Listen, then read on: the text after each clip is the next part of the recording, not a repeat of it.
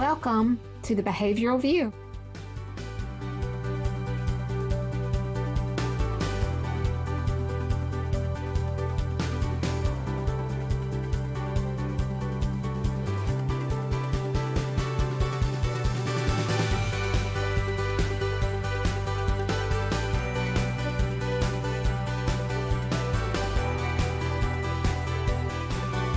Hey everyone, would you like to get a CEU for this episode?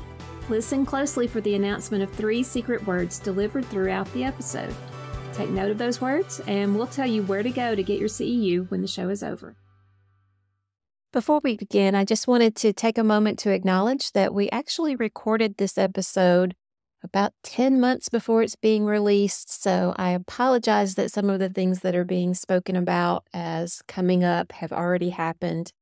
Deterrence is now also operating his own organization and is no longer employed by Mississippi Behavioral Services. And we did encounter quite a few audio issues in the editing of this episode, so we apologize that there are places where the sound does drop out a couple of times. But we still think this is an amazing episode, and we are so grateful for Deterrence's time and all of the amazing ideas that he shared with us that he cultivated while working with Mississippi Behavioral Services. Hi, everyone, and welcome to the Behavioral View, where we're going to talk about capacity building. I'm Shannon Hill, the editor-in-chief at CentralReach Institute, here with my regular sidekicks, Carrie and Nissa. You want to say hi, guys? Hello. Hey. We are here today with Terrence Allen, who is the Director of Clinical Services for Mississippi Behavior Services. Welcome. Thank you for joining us today, Terrence. I'm excited to be here. Like I said, a lot of my trainees are watching the podcast and they're just like, oh, wow, this is pretty amazing. So we're pretty stoked to be able to participate in this arena as well. Terrence and I have known each other for a few years since Mississippi is a small community of behavior analysts. And I think everyone will be really excited to hear the things that he has to say.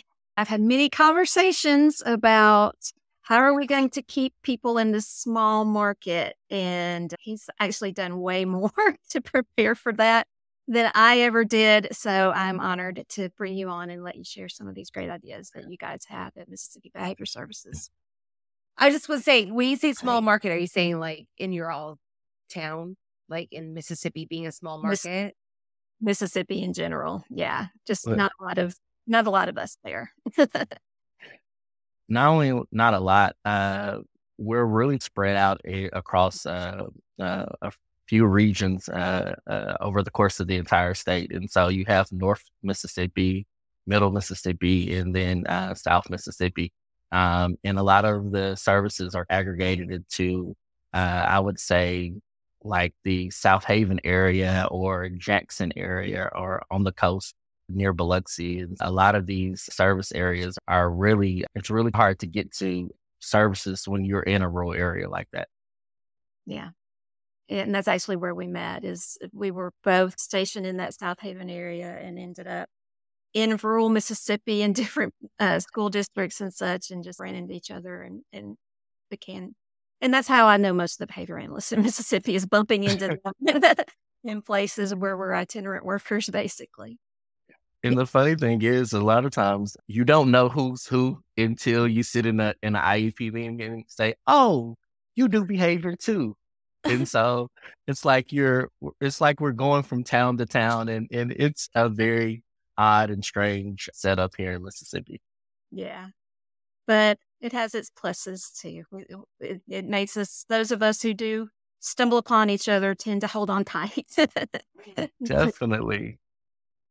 Before we launch in completely into all of that, we're going to be talking today about how basically building a workforce and supervision, how you're going to deliver that in a way that grows your own people and makes them want to stay.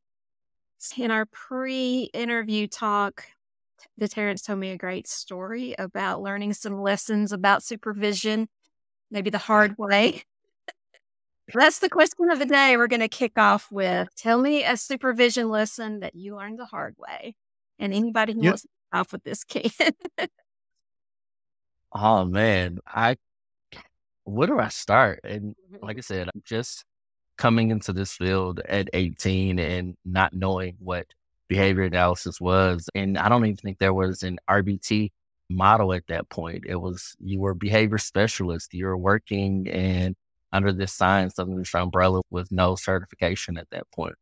And one of the things that I've learned is that really trying to apply the rules of the science to my actual practice. And I just remember the biggest spell that I had was, and this was a few years back, I was a new director and I was preparing for a audit and had a lot of pressure on me at that particular moment. And I'm like, I hear a kiddo having a rough time. And so I stopped what I'm doing. And what do we all want to do as a behavior analyst? We want to save the day. And and it's almost, no, you don't need to save the day. You need to apply the principles of your science. You need to be able to observe and then act and then modify from there. And I just remember experiencing where I could go in for a moment and I felt like I could go in for a moment and fix it.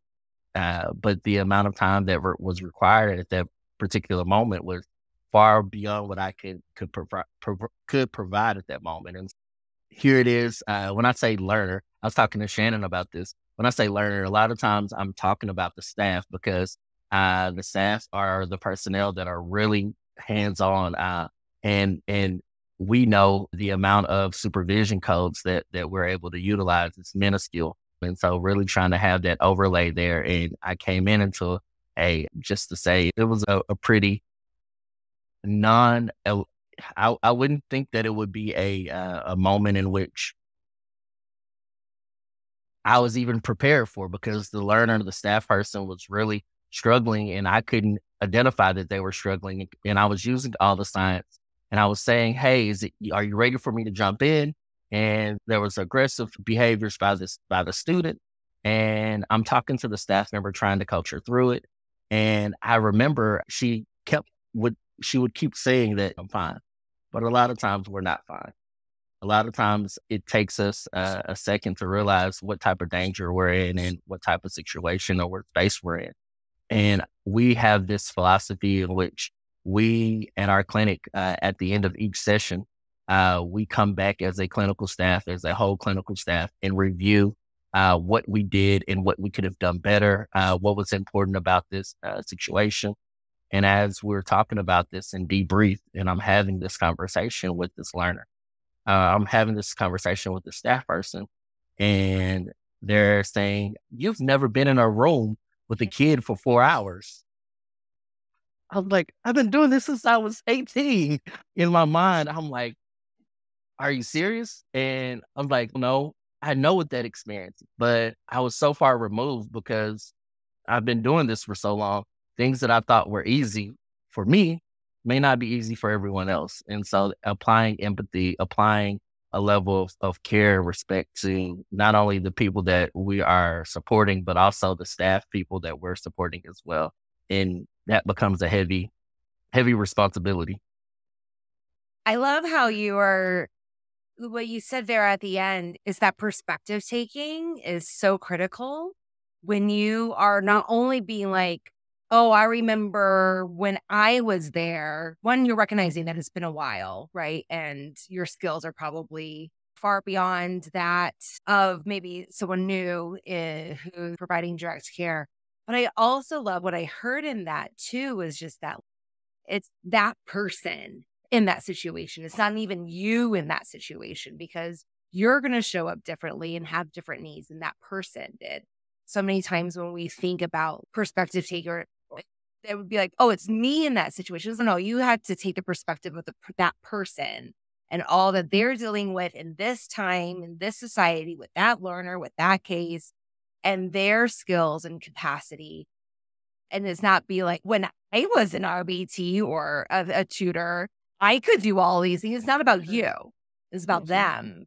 And making sure that when you are thinking about all those things is about taking their perspective, not your perspective when you were. So that's what I heard in that. I love like that distinction. I think that's really critical.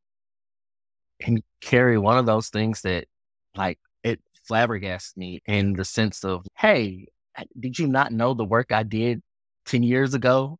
And I was like, no, I didn't even know what this field was 10 years ago. And so I thought I had like street cred. I thought I had built this level of, you should know me. Let me take my collar and tell you what I've done. But no, it was very humbling. And it was almost like, oh man, my heart just dropped. And it caused me to actually then ask other people, like, how do you see me? How do you see me as a supervisor? And truthfully, some of those clinicians at the time, before I had to do an evaluation of myself, they were like, hey, you are not the nicest person to work around. And I was like, oh my goodness, I thought I was very sociable. I thought I was really outgoing. And one of my clinicians said, maybe in your personal life, but here you're missing the mark, bud. Oh, wow.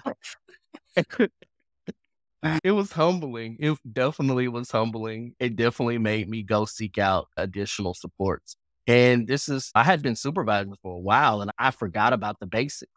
I had to fine tune those things. And so I did some work with Dr. Zara in South Carolina, and she really hinted on, are you coaching? Are you establishing those relationships? And even as a professional colleague, she was hinting at evaluate yourself, but also know what do you want to gain from this experience? And we really leaned on each other, and she was very theatric about it. And she was like, what do you think you did wrong?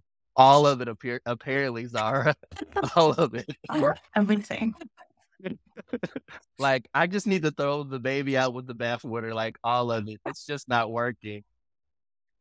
But so many times we hear people who get feedback like that, and their number one thing is being defensive and being reactive, providing examples when they were not. As opposed to what I'm hearing from you, you're like, oh shit. It is. Let me do like an examination across yourself. And you saw it to be like, oh, let me be better. Let me do better. Because apparently I'm showing up this way. So I need to, like, that's an alignment who I want to be, not who I even thought I was. Whereas so many people are like, that's not who I am and who I thought I was. So therefore you're wrong. Right. And that wrong perspective comes from, oh, I know that you're coming to my room to observe me, and I can hear the sound of your boot down the clinic hallway. And something as insignificant, I was like, what do you mean? My boots. And even my boots had become a condition punisher. I'm coming in and I'm like, okay, guys, I have a set of shoes that I keep in my office when I'm going out. And so that way, hey, I'm going to put on my comfy shoes. And you're quiet. Nice and quiet. Nice and quiet. Wow. I think that there's a lot to relate to in every bit of that. I'm happy to go next. I will say there is a very good chance that I cry. This has been several years ago. I'm upset about it. It's one of those things that if I'm laying down at night and I think about it, I'm awake for several hours because I feel so terrible about this. And I can't even say to Terrence that I was new. This was late on in my career, but I had a trainee working with me in an adult residential services program, and the work there is different. It's different from what you're doing in a clinic. And I thought it through, and I assigned to this trainee a case that was pretty straightforward behavior analytically. I thought it would be an easy win. And it was just one of those situations with someone who had more time in life for socialization and leisure activity than personal hygiene and housekeeping and that sort of things. The student went in and did a great job in terms of building rapport and working through kind of an adult version of a functional assessment where they're actually participating. This was a highly verbal client who could give her lots of information. So they worked out a plan together and it was working. It was great. But it was highly dependent on the administration of reinforcement. Students only there 2 days a week. And so someone else was to deliver the reinforcement on those other days. And what I failed to consider and why I feel so bad about it is I knew it. I knew it, and I just didn't want to know it. That person was going to feel so threatened about the loss of power because her plan was working and the plan they were using before had not been working. And it was a total shift from punitive the measures backup to person positive. deliver the reinforcer? Yeah, the backup person. Okay. That's a new Yeah. Oh, wow. Yeah. And so because that person didn't have the skills to deliver reinforcement without mixing it with punishment, behavior started being differential. So students there, plan works. Students not there, plan doesn't work. And that blew up. That became a huge situation where that staff member sabotaged in so many ways. I felt horrible because I knew that person was that way. I did know that about that person. And I, like you, Terrence, I had plenty of interaction with that person and knew that I could have my way in the end. But a student doesn't have that level of street cred and was seen as somebody who was to be ignored or discarded or whatever. And I think, wow, that trainee still likes me, still sends me notes occasionally, telling me things that they learned while they were with me. And I just think, gosh, I'm so lucky you don't hate my guts and you didn't run from ABA forever. I have an amazing team of individuals that work with me, and they do a great job of keeping me grounded. And when I tell you, having those people around you to keep you grounded really, and having a sounding board for your clinical approaches is crucial. How much more impactful would have been if you said, hey, you know what, Carrie, this is just too much right now. What do you think about this? Yeah. And so many times our best ideas for me comes from either I'm talking to a trainee and I'm like, hey, I did not consider this. Or I'm talking to another behavior analyst and I'm telling them about the case. And I'm like, and it's something as simple as, hey, why don't you change the schedule of reinforcement from a FR2 to an FR10? That would easily fix it at this point. And I think so many times, particularly in Mississippi, we get in a point where we are dispersed across the state that it becomes regional. Oh, I have my regional friends. I have my regional colleagues, but you have a whole network, and being open enough to say, you know what, I'm going to call Carrie and Carrie's going to be able to help me. And she may not be in Mississippi, but we need someone that doesn't know anything about Mississippi culture to help. Yeah, because absolutely true. Years later, I just pull back and misidentified the client. That's it. We should have been working with that person to get them ramped up and ready to go. But yeah, you get in it and you're in the mess before you know it sometimes. I remember you and I were working in a district one time, and you never realize how the colleague collaborations come back to play later in life. And I was looking at one of your assessments, and you were saying, hey, these are some things that you can work on. And I remember I was like, oh my goodness, like, how am I going to do this? And you gave simple guidance, and the simple guidance was just choose 2 or 3 of them. What's going to be relevant to that client and salient. And I was like, maybe 2 or 3 years into the ABA field, and it was things that stuck with me past there. And so those professional collaborations, I just think that sometimes we sleep on them. There's no class where, hey, how do you build friends as a professional? Yeah, that's right. Yeah. And I think that's particularly important in places where we are dispersed this way. We got to have somebody to lean on and to trust with our scary stories. Carrie, Nissa, how about you? What's your true confessions today?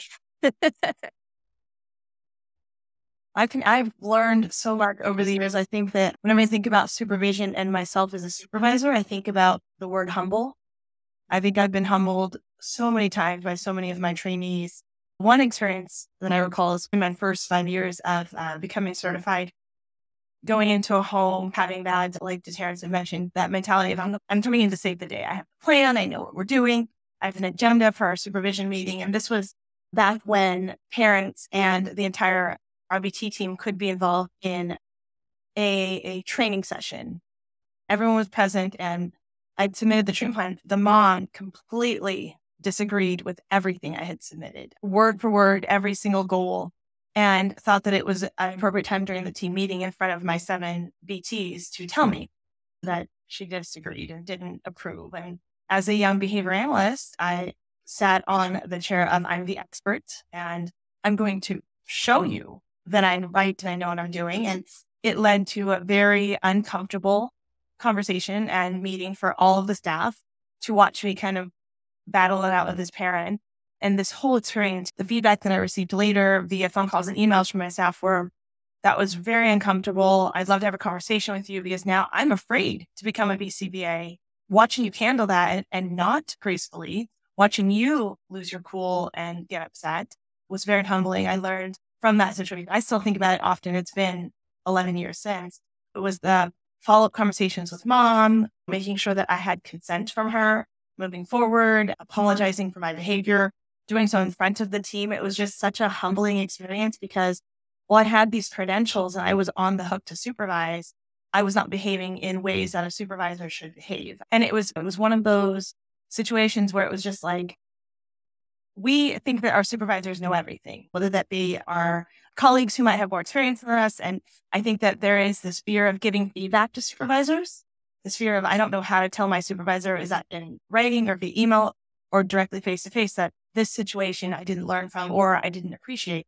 I think since then I've learned I would rather have feedback from anyone, whether that be a colleague, a supervisee or trainee, a student, so that can help improve my performance. I think that experience was like, I will solicit feedback any way you want to give it to me. You want to text me, you want a form so it can be completely, so all of your information is removed. I just need you to tell me how I did so I can improve for next time. And that experience has shaped me since then.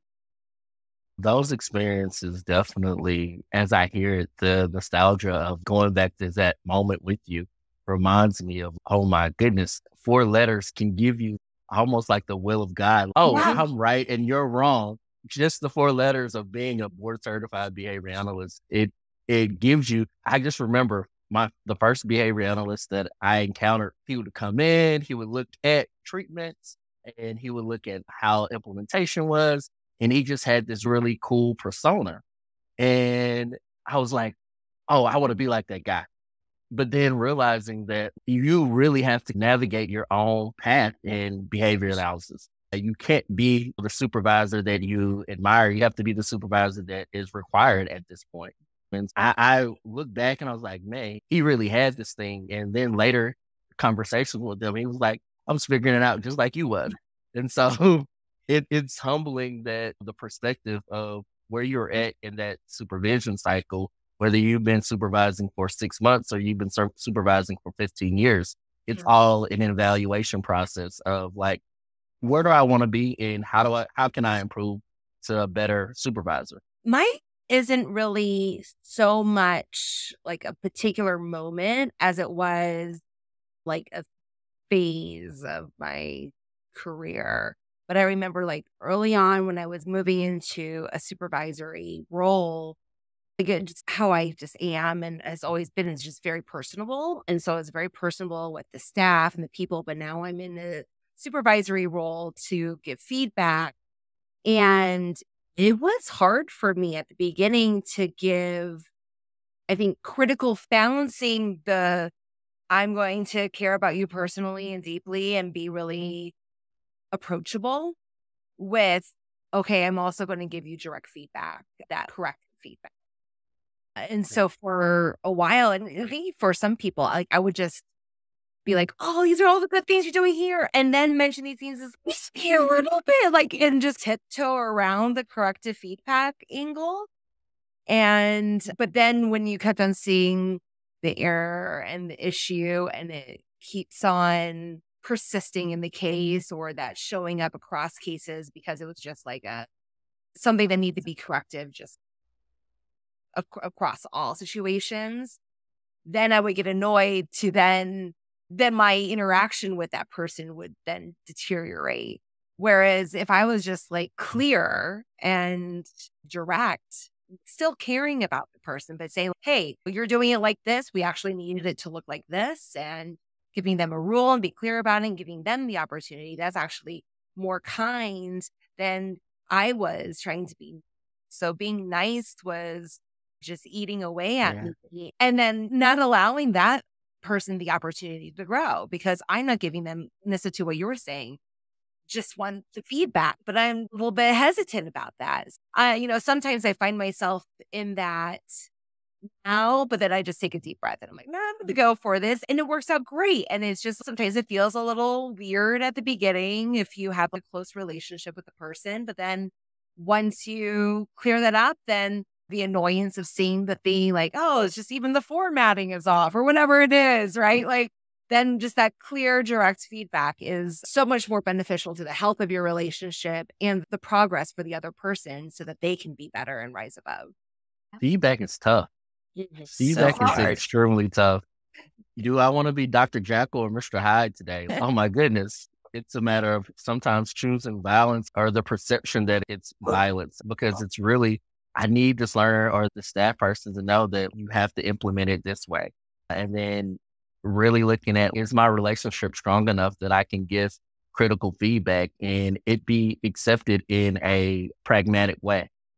That's one of the things that I think that even working with learners in clinics and in the ID world, trying to meet the person where they're at is a notion that of really establishing a level of reinforcement that's going to get the response that you're looking for. Like, oh man, I'm giving too much critical feedback and I'm not getting the responding that I need. So I need to probably just focus in on one thing. And Carrie, I'm just like you. I just don't like confrontation. Like, it doesn't feel good. If I could go through my entire life and not have confrontation, that would be great. But I don't have that luxury. Yeah. Yeah. For sure. And I've actually had staff do the opposite because I am the same. I probably over the years have had definitely more staff say to me, tell me what I can do better than I have. You're hurting my feelings. I've definitely had to work on that too, Carrie. I know exactly what you're All right. Hey, Shannon, we got to get in that secret word here. All right. Thank you for the reminders. That is an important thing. People want their CEUs. Secret word number 1 is teach. Teach. Teach. All right. Terrence, we brought you here to talk about how you can build and retain a workforce. And I feel like some of our stories have already gotten us going in that direction. Yeah. But you, in particular, are coming from an organization that's done a lot in terms of bringing people on board and trying to keep them around. So do you want to give us a little brief overview of what you guys do? What's your... Yeah. One of the benefits of staying in state of Mississippi is that you get to see the landscape of the entire state. You get to see why it's important to provide the services. I'm originally from Alabama and I moved here to go to school and I went to the University of Memphis and I was like, yeah, I'm gonna become a behavior analyst and I'm gonna get on out of the state. Like, there's not much here. Like, that was the interpretation. But then when you see the impact of the lives of the individuals that you work with, it then reminds you why you do what you do. And I have one of the best colleagues. His name is Vargas Clark, and his ability to not only allow me to do the clinical portion of the agency and allowing him to only focus in on the business, that gives us a tandem that I can be as creative as I want to when it comes to retention and recruitment, because I don't have to think about the funding. I don't have to think about the dollars, which balances out. I can be as creative and he can figure out how to pay for it later. And he may not like it on most days, but those are part of the perks of being where I'm at Mississippi Behavior Services. We're providing support to individuals, not only on the IDD waiver, but in school districts and in a clinic setting. And what I've learned in this realm of recruitment and retention and just really expanding the workforce is that it won't be how much you make in this field that's going to make you stay at a place. Because right now in our current market, our home office is in South Haven, which is adjacent to Memphis. And you could probably throw a rock and find 10 BAs in Memphis. But where in South Haven, you can probably throw a rock and not find any behavior analysts in South Haven. And that meshing of like, how do I keep the people that are here? And so we really looked at our supervision, the quality of supervision, really setting up right now, I think 17 of our 40 odd staff are in BA programs that include Mississippi State, Ole Miss, the Chicago School of Psychology, Capella, the University of Memphis. And I probably should put emphasis on the University of Memphis because I graduated there. It's a great place. I'm joking. But I think that making those relationships with the universities and also making it where becoming a T isn't a terminal job. If you like what I'm doing, let me show you how empathetic, let me show you how compassionate, let me show you how world changing the science is, because we all have those aha moments, right? Those, oh crap, this shit works. Let me do it more often. And I remember I was really working with a learner, and I was really struggling, and I was trying to get them to see the importance of why we should deliver reinforcement immediately and not delayed.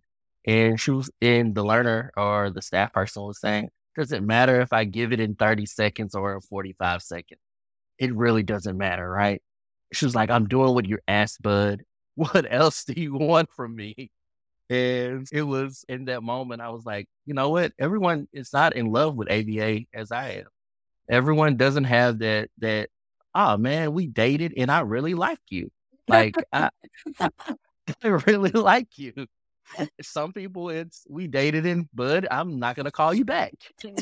And setting up those aha moments are what we cultivate in our supervision moment. We are really, one of my colleagues, Dr. Marissa Harris, she does a phenomenal job we bounce off of one another. If she is talking with her group of supervisees about compassionate care, I'm going to then come in and say, this is what compassionate care doesn't look like. And so I don't have to script supervision because it is this almost generic or this really reinforcing event where I'm like, oh man, I have supervision on Friday. I want to be there.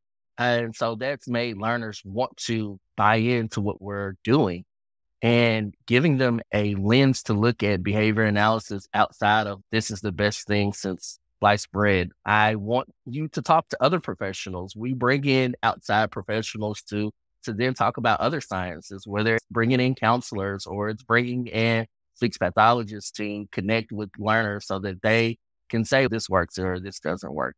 Giving them access to the CentralReach library. This also gives them this gives them a ability to connect with, I don't want all of your information about behavior analysis, about this science to come from me, because I'm not the end all be all. And a lot of times I'm probably not as right as I think I am.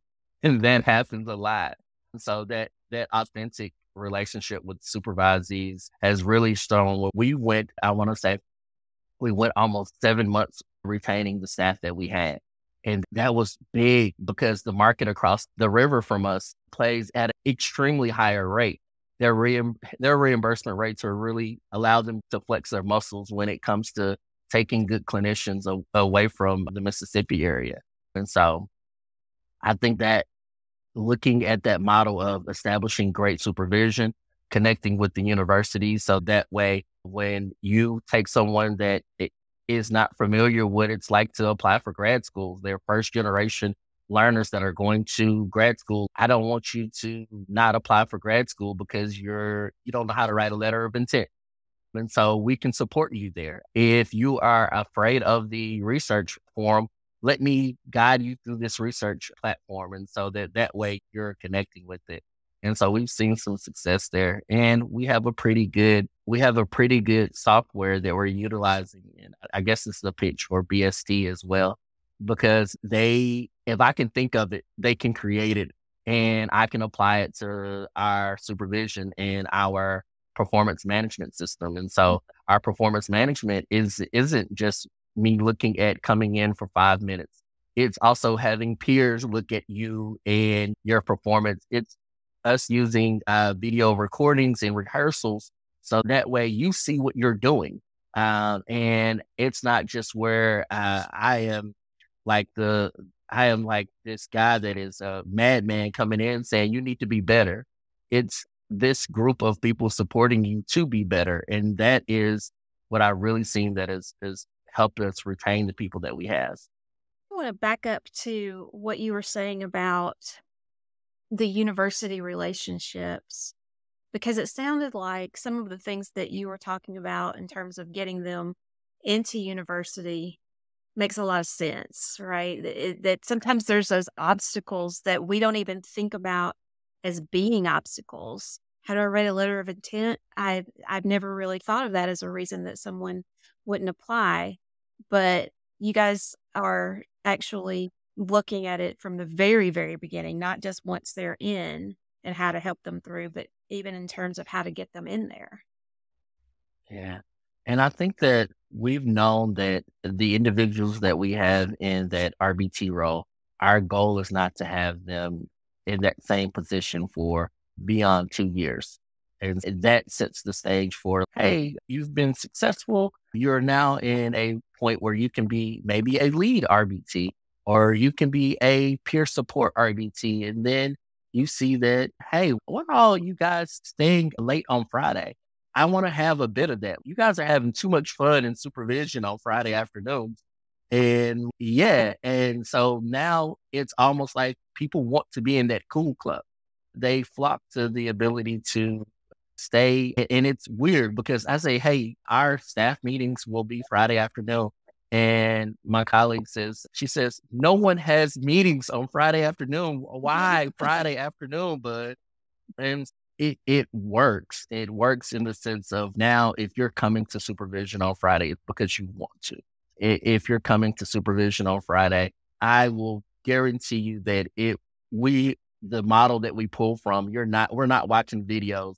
If you guys remember in the 90s when they would bring out the card and when the teacher would bring out the card and it was strapped to the top of it, TV on it, or yeah. So like that's not the experience that you're going to have in supervision. The experience that you're going to see is that I'm going to unpack these experiences that I've had in 13 years so that you don't have to, you'll be equipped to then face those challenges. Whether it is, we did a role-playing scenario this last week in which we set up a situation where the parent or the caregiver was extremely disgruntled. And one of the things that one of my grad students, the first thing that she said was the parent was disgruntled about the plan. And she said, the plan is great. I wrote the plan. And I was like, ma'am, no, insert empathetic statement here. This is where we need to pivot. And as we had this discussion, and she's like, I'm saying all the right things. And I said, I'm not here to tell you if it's right or wrong. I'm here to encourage you what may be effective, what's going to solve the problem, because we still hadn't heard what the parent said. And even if it's not just the actual words, but the intonation and the intent and the motivate, right? Like you can teach your partners, right? I love how you're using the term learners to talk about your BCBAs that you're providing supervision to. That's great. So many times we do this also with training with learners. Here are some praise statements. Here are some things you can say. Here are some empathetic statements or something like that. But the delivery of those, you can say all the right things and you can use the best wording, whatever, non-threatening, whatever. But if no one's buying it, then it's not effective. You're actually not doing what you need to do. Better use your own words, but it's more about that motivation behind it. Is you really care about how the parent feels about this behavior plan? Or are you just saying this so that way you can check it off a list and be like, I told them that they could give me feedback. But if you told them in a way that doesn't make them feel like they can give you feedback, right? Then that's not going to happen. And there's cultural stuff. It's not just about what I'm comfortable saying, but I can tell you, and Terrence, you can probably back me up on this, is I go to a school in the Mississippi Delta and I'm talking to teachers there. I sound very different than when I go to a school it's Mississippi. Because the culture is very different and the way to get people on board and motivate and to trust you is extremely different. So you've got to not only be genuine in yourself, but you've got to be able to match the needs of whoever who's listening to you. Yeah. One of the things that I love, even in that space and in that model, I was not privy to the background of all of my supervisees. The two people that I asked to do the role playing, I wasn't even privy that that the person playing the parent actually had been in a situation in which it was like close, near and dear to her heart. And she was able to give you authentic feedback in saying that, no, don't tell me this, because the way that you just said it was that you're right and I'm wrong. The way that I perceive what the guidance that you were saying is that you're going to come in here and save it. And what happens when you're not there anymore? And all of these things were coming up, and it was like word vomit. And the learner was like, I didn't know that. Whoa, this is getting too real, too quick. And so that sets up. And then we didn't even anticipate the cultural differences of the two individuals that were in the role playing. And so there were things that we had to slow it down. Like, oh my goodness, you don't have to solve this, new BA. You don't have to solve it right now. It's okay. And these are the things that I would have told myself. Hey, the parents, stop it. It's okay. Listen, actively listen. Like, affirm and repeat what the person just said and make it make sense. And so that was one of the things that with me, and it was salient. And I was like, nobody ever did this to me. Like, no one ever said, hey, a parent is talking. Shut the hell up, my guy. One of the best pieces of just advice that I ever got was from a guy named Dan Tomasulo. I don't know if any of you are aware of his work, but he actually calls himself psychodynamic, and he does special interventions it's called interactive behavior therapy, and it's groups for people with intellectual disabilities who are sexual offenders. And although he's calling it psychodrama, it is role play from my point of view. And but I remember him as he would lead the training groups, and he would tell you what he is thinking as he's watching the group unravel. Our therapist, this is what I'm doing. And he admitted 40 years of experience. I'm sitting here thinking, oh, what am I going to do with this? And the word of advice is slow down the action. Just slow down the action. And how do you slow down the action? That must have been very stressful. I hear your pain. It's just these very basic skills that we learn really early on of reflecting and empathizing, and even just what I just said, just slow down my speech pattern. And suddenly, all of that stuff that seems insurmountable, I have time to think about what I'm going to do next while I'm slowing this down. And I thought, man, that is great. That is great. I have held on to that forever. It makes you feel so much safer. And the worst place to figure out that you don't have those skills is in the face of adversity. You're like, oh my goodness, I just had it. Oh, I'm becoming very competitive with this parent. And I'm like, ugh. Like, no, I should probably stop. Not a good time. Like, Christians are a much better place to do that. Yeah. I was telling the parents, like in therapy, as a counseling master's student, we had all semesters where we weren't allowed to do anything except empathize and reflect back. You couldn't do anything therapeutic if you don't consider those things therapeutic.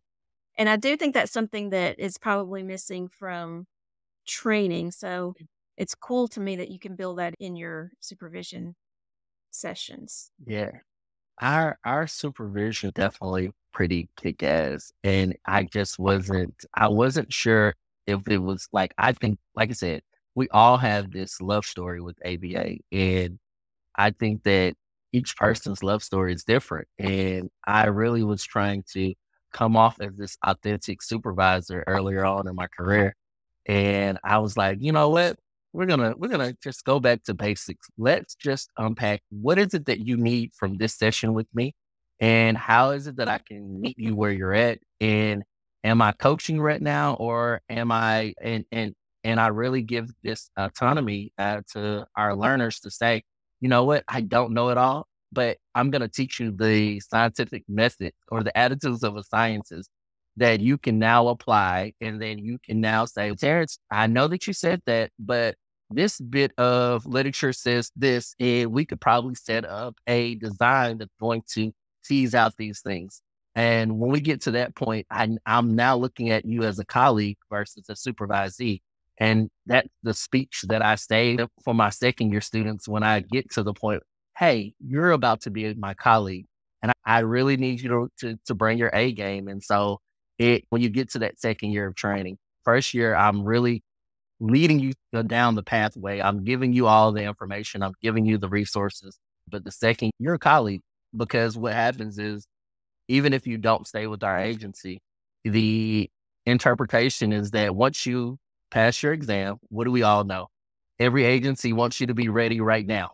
And it's a disservice. It doesn't feel good to be thrown in a position that you're not equipped to perform in, because you have letters in that gives you this extra ego or this extra confidence. They told me I'm ready, but you've only been certified for 3 weeks now. What are you doing? This model kind of sounds a bit like methodic. Instead of just for a particular skill, you're applying it just to the organization, right? Anita Archer would call it like, I do, we do, then you do. Or in other words, you're like model, test, release, right? But it seems like I love how you give that perception of, okay, together I'm going to give you tons of support. Then we're working simultaneously, and then you finish your thing, and then I release you.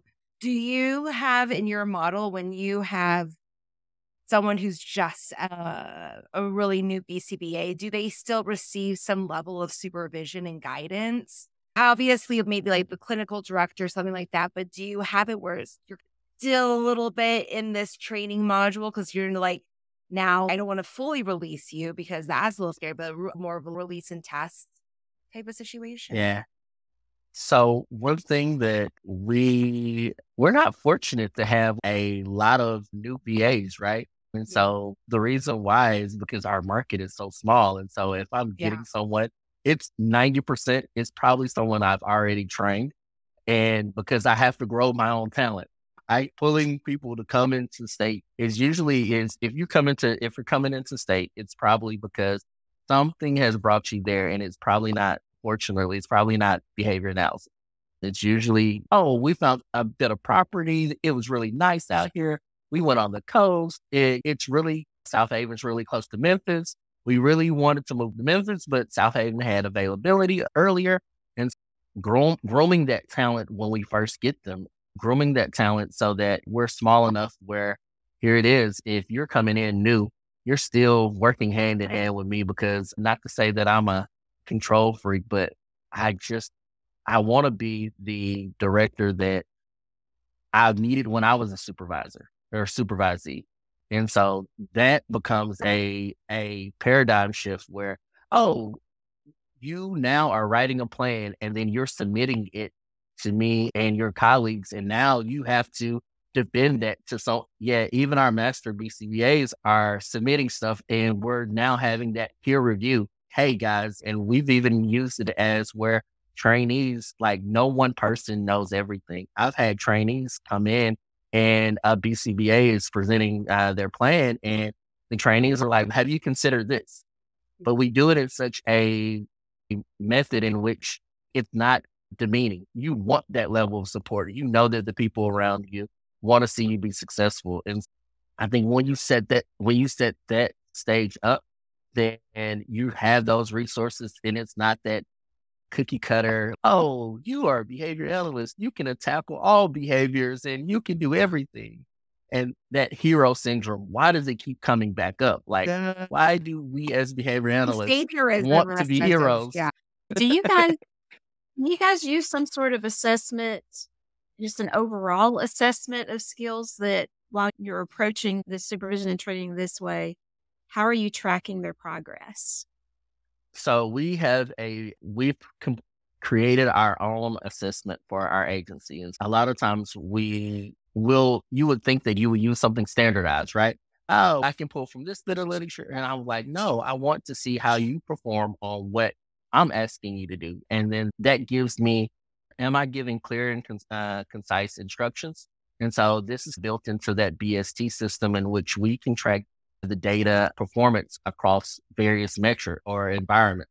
So whether you're working in our clinic setting or you're working in the school-based setting or you're working with the individuals that are on the IDD waiver, you're getting that feedback, and it's formalized in such a way that you can see on a graph, very elementary. You can look on your graph and say, oh, I'm on a upward trajectory to be successful. This then informs the learner, you're doing well. I'm not just telling you that you're doing well, but I can also see the data to support what you're doing. And then likewise, I can definitely tell when a learner is more than likely on the point that they are ready to resign. So much. I had a learner this last year in which the projections were showing where 2 months in a row, I saw where the data was showing where the learner was just regressing. And I'm like, this is a downward trend. What's going on? This prompted me to have a discussion with her. Well, what's going on? I'm experiencing some pretty significant life events right now. How can I support you? Can you not give me the tough clients on Wednesday? I'm really struggling here. And then, I didn't even know that my facial expressions were doing this. So now you look at the video modeling, and now that same learner came back later and told me I had already filled out my letter of resignation. I was ready to go. And so I was like, whoa, the data let me know way before. This was a pretty good indicator of what I needed to do. And then from there, she's now in grad school. And I was like, whoa, kudos to you. You really changed your trajectory. And she looks back at her own data. She was like, yeah, that was not a good 2 months there. And so we laugh about it now. And this is the same supervisee that comes back and says, yeah, but you weren't a good supervisor then either. So it wasn't all just the learner's fault. It was my fault too. So I had to evaluate on all ends. Yeah. Wow. Just for clarification, BST is behavior science technology, where we've talked to them on a podcast, but sometimes when you say BST, I don't want people to be like behavior skills training. They have a product. Right. But yeah, BST is an actual software product that has a partnership with CentralReach. Yeah. And what great data you collected. And honestly, in your own performance as a supervisor, kudos to you in supporting that trainee and that learner. Do you have any plans to publish this guidance? Because I think a lot of people are going to be like, what? You could predict somebody was going to resign? Yeah. So we're definitely luckily enough, I'm in graduate school at this point. And so I'm back in school again. Why would I be a lifelong learner? Why do this to myself all over again? It's crazy to me. My kids are like, Dad, dude, you've been in school longer than I have. And I think that over the next few months, I'm really aggregating that information to really get it up for publication, even if it's just a case study, just so that other individuals can see what I learned. I think that so many times getting in that arena for research for practitioners, hey guys, it's scary. I don't want to sit down and write up what I did, and I just know that it worked. And so now there's a push for me and the supervisors that I had. I just can't tell you should go do research. Like now it's like, oh, put your money where your mouth is. We'll do research together. And so having supervisors that not only hold me accountable to what I'm doing in ABA, but me also looking back at, we're doing some phenomenal stuff. We were working on a project where we took mid-level managers and we taught them how to train session notes and then track the data of the performance of their training ability, because we all know, what is it? Have you ever did a release of information and you've gotten someone else's session notes and you're like, where do I start for treatment for this kiddo? What did you leave me? It doesn't make any sense. And we don't have the time to sit back and wait for us to figure it out. We want to make sure that congruency of care is carried out, no matter if you're getting support in North Mississippi or in South Mississippi. Well, okay. So, gonna be a while before you give us that written guidance, but I just saw you on a task force of some sort. What was that? Oh, wow. Working with BSD or Behavior Science Technology, they recruited me to work on their OPI task force, in which we're really looking at the ways that we can improve the performance of organizations and kind of come up with a standard together. And so I think that's a great, I keep forgetting all the things that I'm involved in at this point, which is not good. And that also gives a spill for some of the data that's going to be presented at APBA and ABAI as well. I look forward to presenting the data and then being able to hash it out there as well. Shannon, we need a secret word. Thank you so much. I don't You're know what honored, Carrie. I cannot agree with. Secret word number 2 is grow. GROW. And we're going to be back in just a minute with secret word number 3. I owe you guys one last secret word. This one is barbecue. And there's a quiz associated with this word for the team. Well, Barbecue. first, Shannon, spell barbecue because there's multiple ways you can spell barbecue. So, spell it for- BBQ. It is BARBECUE. Barbecue. QUE. Okay. CUE. I'm not saying I'm the best speller, but that's how I would have. Okay. It'll be a list to pull from if you see a Q or C. Go ahead. Both right. All right. Where's the controversy around barbecue?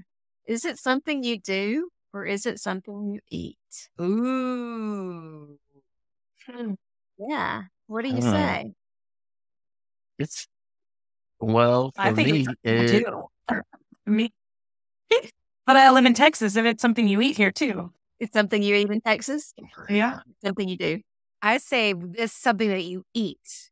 You do a cookout. You go to a cookout. Yeah. It's a cookout. Like that's a. But you Do other barbecue. people in Cookout can serve barbecue. Do other people in Reno see it that way, or is that because I don't you know. live- It could be my It could be more of my Central Florida route. But yeah, I don't know. They think they grill. They like grill. Yeah, it gets very convoluted very quickly. Yeah. So no one will forget the third word barbecue. We have helped drill that in for you.